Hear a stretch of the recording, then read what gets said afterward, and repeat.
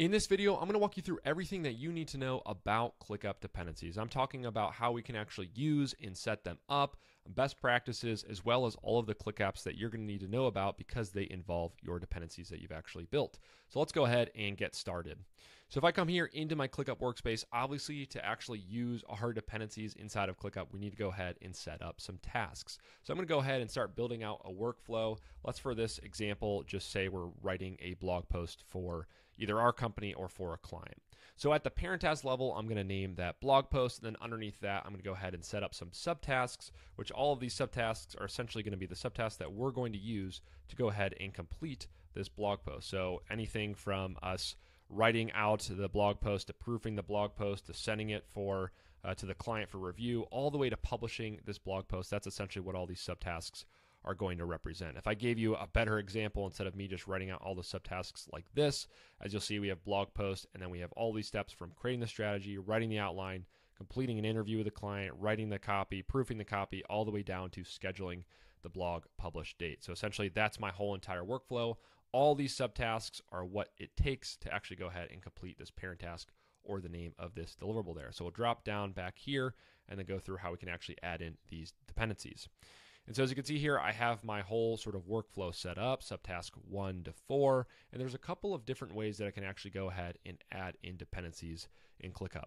The first one, and probably the most obvious, is I can go ahead and click into a task, and then all I need to do is either go into relationships right here, very simple, or I can actually go ahead and go to relationships in this menu over here. So a bunch of different ways that you can find it. As you'll see, I can go ahead and click dependency. Otherwise, if I were right here, I clicked on that. As you'll see, you can also block a task or wait on a task, whatever relationship you want to build within that dependency chain. So let's say we want to go ahead and block a task. I'll click on that, and that's actually going to go ahead and pull up my tasks that I went ahead and just added in. These are my recent tasks. So I'll go ahead and let's say task number 1, subtask number 1, we want to block subtask number 2. So I can go ahead, click just like that. If I didn't see that in that menu, I could search for it and find that subtask, but that's essentially how I would go ahead and find that to go and block it. And so you'll see what happens now is that relationship, it also shows up here. It says, hey, this task is blocking subtask number 2. You'll also see it has this little blocking icon there for me to know. And then if I dropped into subtask number 2, it's also going to show me that this is waiting on like that. And it'll show subtask number 1 is what we're waiting on. In addition, if I come back to the list view, it's also going to show me there with this little red icon, say it's blocking, and this one is waiting on. And so the other way that we could actually go ahead and add in dependencies as well is if we went over here and added in a dependency column. You'll see I have this one already shown, so I'll go ahead and hide it and then bring it back up so you can see how I did that. But what I would do is either go to the columns right there, or I can actually go ahead and click add a column that way. So I'll go this, they're both going to pull up the same exact menu. And then I'm going to go over here and create a field. So for this case, I'm going to want to pull in dependency, just like that. Click on that, and as you'll see, that's going to pull up my dependency section right here. So again, that's going to show what the dependency actually is. Subtask number 1 is blocking subtask number 2, and then subtask number 1 is related or blocking subtask number 2 there. And so what I want to do, if I want to actually add in a dependency, it's going to pull up the same exact menu, but I would just click there on this column. As you'll see, dependencies, I can go ahead and add a task, either waiting on or blocking, just like that. Very easy to add those dependencies in. However, there's a much easier way to add these dependencies in, which I want to show you. And so what I can do, instead of adding them in the list view and having to find that task, I can easily go ahead and create a Gantt view that allows me to add in dependencies that way. See, it says plan time and view dependencies, so you can also add dependencies in this view as well. So all you need to do to add a Gantt view is just click on that. Just like that, you can go ahead and change some options, rename that if you want to. Let's just leave that like that for now. And then you'll see what I want to do is I'm going to drop down my blog post and I'm going to see all of my different subtasks here. As you can see in this view right now, nothing is actually showing up because the Gantt view is all built on due dates. So I want to make sure I have due dates in here for me to be able to add in dependencies or really do anything. So what I want to do here is I want to start adding in due dates. I can, in a list view, add in due dates. Obviously, as I could see this column here, either add them there or come in here and add the due dates in that way. But to make it very easy, I can do a Gantt view to add in my due dates as well as my dependencies. So let's make it a little bit easier on us and not do this week view. Let's do daily view. And so we'll drop that down again. Make sure you go ahead and click autosave so that we actually keep this updated as we edit this view. But as you can see now, what I want to do is, this is today here. Let's say subtask number 1. As you can see, if I hover over this Gantt view now, it's going to say click to schedule this task. So what I'm going to do is subtask number 1. Let's say we're going to do that today. Subtask number 2 is due tomorrow. Whoops, I clicked the wrong one. Let's just drag that over like that. It's also something that you could do here. We'll go here, subtask number 2, that's going to be due tomorrow. And then subtask number 4, that's going to be due on Monday. And so as you'll see, that dependency that I added in is showing up there. So subtask number 1 was blocking subtask number 2. That's what I added in earlier. It shows up for us and shows sort of that directional view of that dependency with this line and this arrow. If I wanted to, let's say that was a mistake, I didn't want that subtask number 1 to be blocking subtask number 2, I could easily go in here in my Gantt view and delete the dependency just like that. So very easy to go ahead and delete those. But now I want to actually go ahead and add my dependencies. So now what I'm able to do is I can come over here, as you'll see as I go over and hover over this subtask right here, you'll see these little gray dots appear on either side.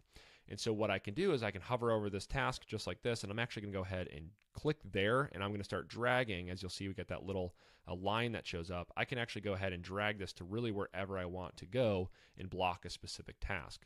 So I'll take subtask number 1. If I want to block subtask number 2, I'm going to go directly to that little dot that shows up. As you'll see, as I drop it and I unclick, it's actually going to go ahead and set up that dependency for me. In addition, if I wanted to continue going down the line, subtask number 2 is going to block subtask number 3. I could do it just like that. The other thing that you'll notice with these is these are actually directional dependencies. So if I were to take subtask number 4 and drag that to subtask number 3, that's essentially going to take this and block subtask number 3, which we don't necessarily want in this. That doesn't really make sense if this is going to be due after subtask number 3. We want to make sure that they're following along with those due dates as well. And so don't add in that direction of dependencies. We'll want to take this and we want to drag it down to subtask number 4 as opposed to subtask number 4 dragging up to subtask number 3. And so that's how we would go ahead and add in our dependency chain. Very easy to do that and add those in, as well as if you made a mistake, you can go ahead and delete those just like that.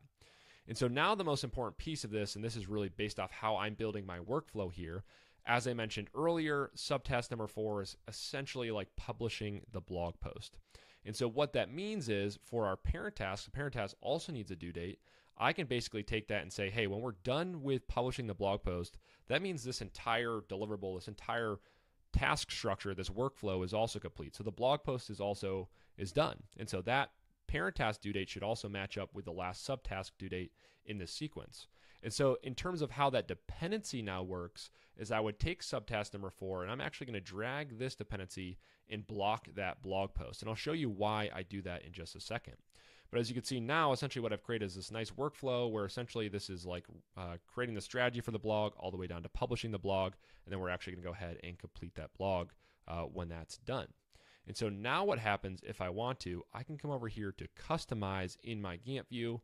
I'll go to my Gantt options and I have a couple of different things I can turn on. The most important piece of this is going to be turning on reschedule dependencies, but I can also turn on hide and skip weekends if I want to, which I'll show you what that does in just a moment.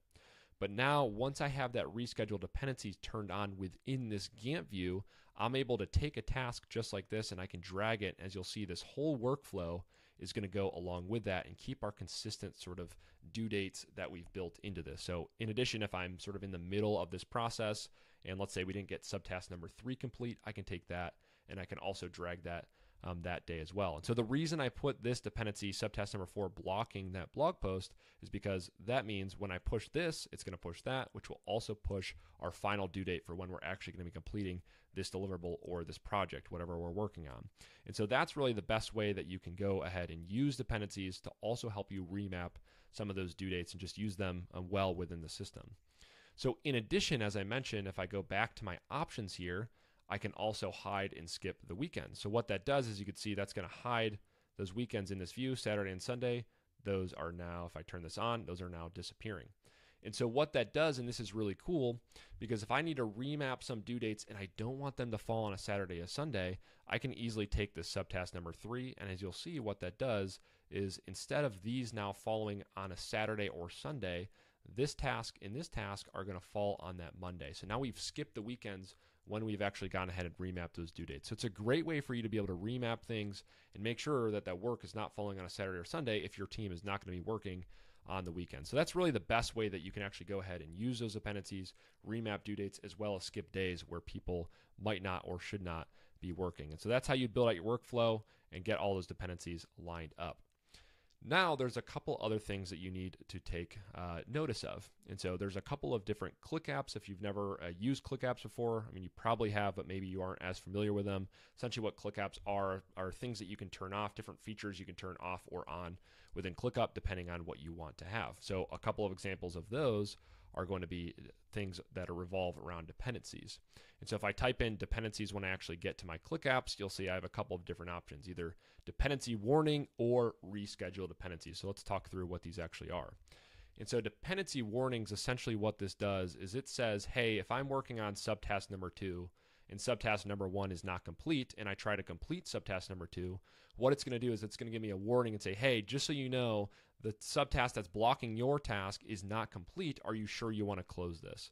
So in ClickUp, the dependencies are not hard dependencies. Essentially what a hard dependency is it says, hey, if I'm being blocked by a task before mine based off of that dependency chain, that means I can't even complete that task right now. But in ClickUp, I am able to because they are soft dependencies. They're not necessarily going to stop you from completing that task. But if I have this turned on, it will give me a warning to say, hey, are you sure you want to close that?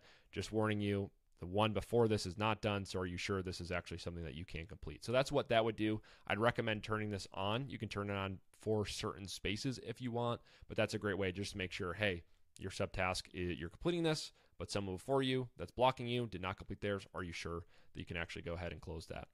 And so you'll want to have that one turned on, but in addition, this is the other one, reschedule dependencies. Essentially what this means is if I go back to my workflow here, if I were to, let's say, change the due date of subtask number 1 here, let's say we wanted to push this to August 7th like that. As you can see, nothing else within this date map is going to move with it in this list view. The only way that it's going to move is if I'm in the Gantt view and I have those reschedule dependencies turned on. And so that's not going to go ahead and move anything else downstream. However, if I went back to my ClickApps here and I had that reschedule dependencies turned on, that would remap all the due dates underneath it based off of that dependency chain. So this sounds great. However, it can be a little bit difficult if you have a bunch of people that don't really know that this is turned on. We always recommend that your project managers are using that Gantt view and they're in charge of remapping any of those due dates. Because if people are just moving their due dates if they didn't get to it and then they don't realize that now they just pushed 50 other tasks downstream from that one and really maybe got the timeline a little off, then that can be problematic and cause maybe a little bit more work on your project managers in the future. So I'd recommend, because this one can be a little bit difficult if your whole team isn't super familiar that it's turned on or they don't really know what they're doing when they move a due date, I would just be careful with turning this on. Again, it requires a lot of training. You can use it if you want, but we always say have your project managers, if a whole workflow needs to be remapped, use that Gantt view with the reschedule dependencies turned on in that specific Gantt view instead of having this ClickApp turned on. But again, it's your preference. Feel free to do whatever. Just be careful if that's turned on. That's going to make it difficult for your team if they don't know what all they're doing when they actually go and remap all of their due dates. So again, that's how you would use dependencies and get them built into all of your different workflows. And so the coolest part now too is that these are also can be saved into a template. So as you can see here, all of these different workflows that I have built out have the dependencies all built in with these due dates, time estimates, and things like that. And if I go ahead and I actually save this as a template, if we jump over here, templates, save this as a template, I can choose to bring in all of my dependencies down here. So if you want to have those dependencies built in, leave that check turned on, save that template. And what that does now is every time you go ahead and deploy that blog post, it's going to bring the dependencies with it. So then I can also use that Gantt view to remap due dates and things like that. So it's a great way so that you don't have to go and add dependencies over and over and over again. All you need to do is save that into the template and deploy the template over and over again, and all those dependencies will be built out for me, again, instead of starting from scratch. And so that's really the big ways that you can leverage and use those dependencies. There's one other thing I want to show you in this, just so if you want to know how to use them in your particular views when you're viewing your specific tasks. If I go to my home view or if I'm in any other view, the other way that you can use them is, again, we have that shown as a column over here. But if I add in a filter just like this and I type in dependency, you'll see you have the opportunity to just show you where maybe a task has a dependency or it doesn't have a dependency. So I can start to see if I wanted to filter down by just where it's maybe waiting on a task or where I'm blocking something to help me prioritize my work, I'd be able to do that as well. So if I wanted to just show, hey, where am I blocking certain people in that dependency chain, I could go ahead and create a view just like that to show me just those tasks that are blocking other tasks. So that's just another option that you have if you want to use the dependencies to help you sort of build a view to show you where you might be blocking people, where you might have tasks that are waiting on other tasks.